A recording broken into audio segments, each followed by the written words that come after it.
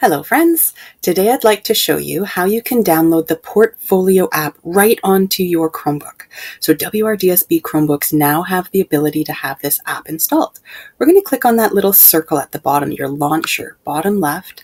If you don't see something called the Play Store here, I do on mine, but you might not. Click on the up arrow right there.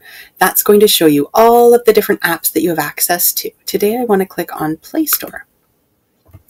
This is where we can get all our cool new apps. And WRDSB has already approved these 3 apps here that I can put on. I can add to my Chromebook. I can add Brightspace right now by just clicking on that leaf. And I want to click on the word install. It'll go around in circles. And of course, on school internet, it's going to take a very long time because the internet is being shared by many people. But once it's on there, it's on, and that's as simple as that. You don't have to go to any special websites. You don't have to add on any other different extensions or whatever. You're just going straight into that launcher, clicking on it and clicking install. Easy peasy, lemon squeezy.